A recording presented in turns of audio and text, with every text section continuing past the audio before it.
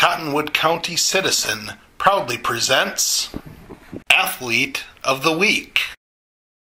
With locations in Windham, Sanborn, Westbrook, and Heron Lake, Expressway stores carry a full line of convenience items, fresh-made deli foods, premium coffee and cappuccino, and quality Cenex or BP fuels to keep you and your vehicle fueled for the road ahead.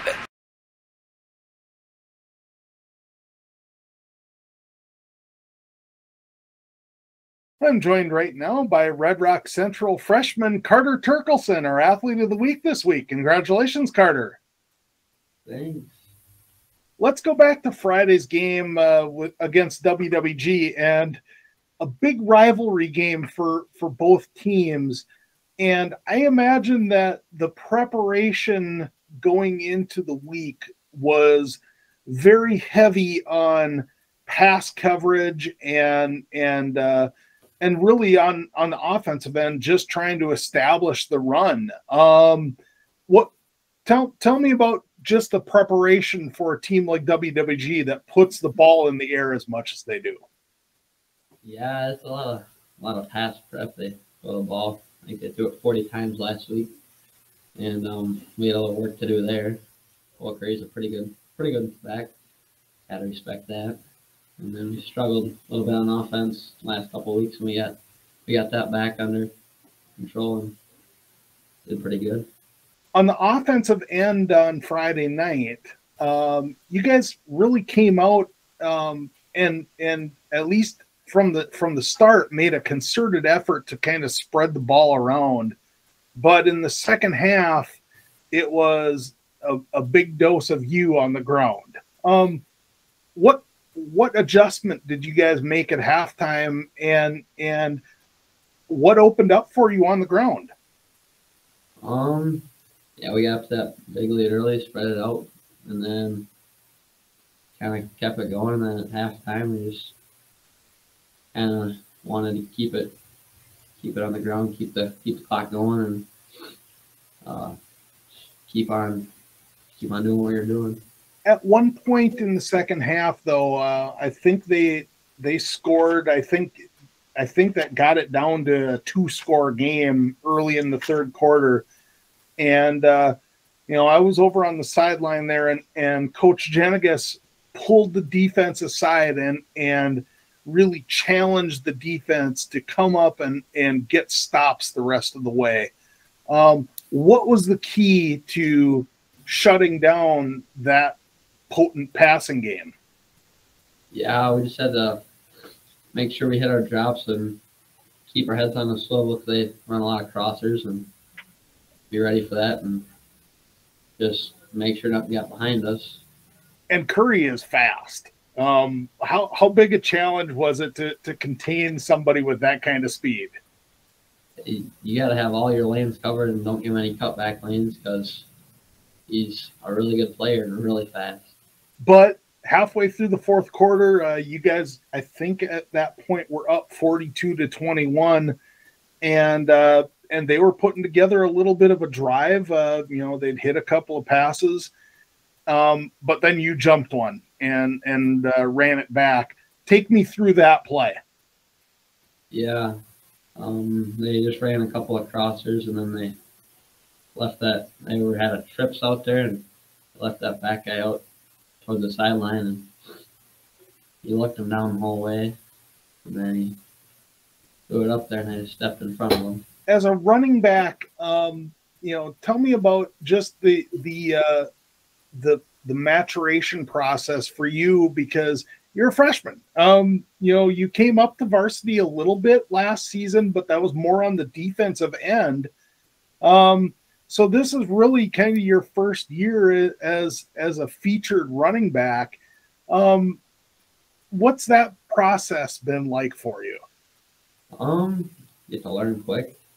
Get a lot of stuff thrown at you, and just kind of got to run with it.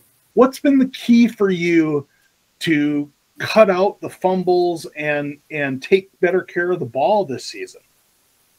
Yeah, I just got to keep the 2 hands on the ball and make sure that you don't ever just let up and you think nobody's there, and keep it tight. cover up the points. You've got a veteran line in front of you. How important has that been? It makes it way easier. They make some really big holes to run through, and they make a lot of downfield blocks. It makes my job pretty easy. Last season, when you came up to varsity as an 8th grader, you guys had a 1,000-yard rusher in Mason Strom last year. How valuable was it for you to kind of watch and learn, to see what he was able to do and to see what kind of back he was, and how did that have an impact on your game today? Yeah, watching a guy like that, you learn a lot and just kind of see that, sometimes you just a little patience and a little. In a lot of ways, you guys are kind of similar backs. A little shifty, but when you get into open space, you've got some home run speed. Yeah, he was definitely faster than me, and he could really run.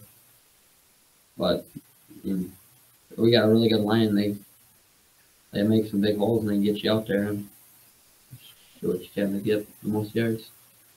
Looking ahead to Friday night, and you've got a big one on Friday with Hills Beaver Creek, and realistically, that could determine the number 1 seed in the section.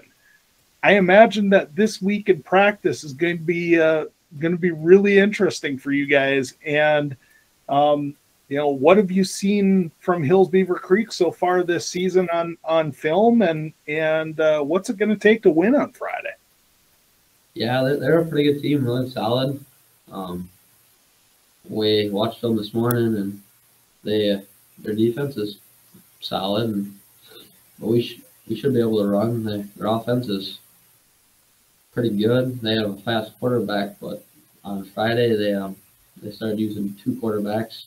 We have to prepare for both, and they got a couple of good backs that can do some stuff. So we'll have to really make sure we're sound on defense to have a good shot at winning.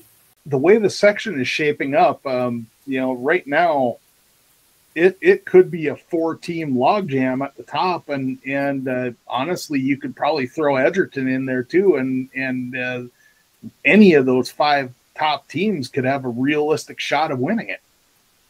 Yeah, it's a pretty competitive section and a lot of good teams, and these last couple weeks are going to be really crucial to get our stuff together and get focused and be ready for them. Last year, it was a homecoming game against WWG, and I got my first carry, and I took it 24 yards, which was my number. Got a lot of country music. Luke Combs, he's pretty good. Renville, they're a really solid team. Yeah, probably kind of want to get it done. Get out there and get it. I like being outdoors. I like to hunt and fish.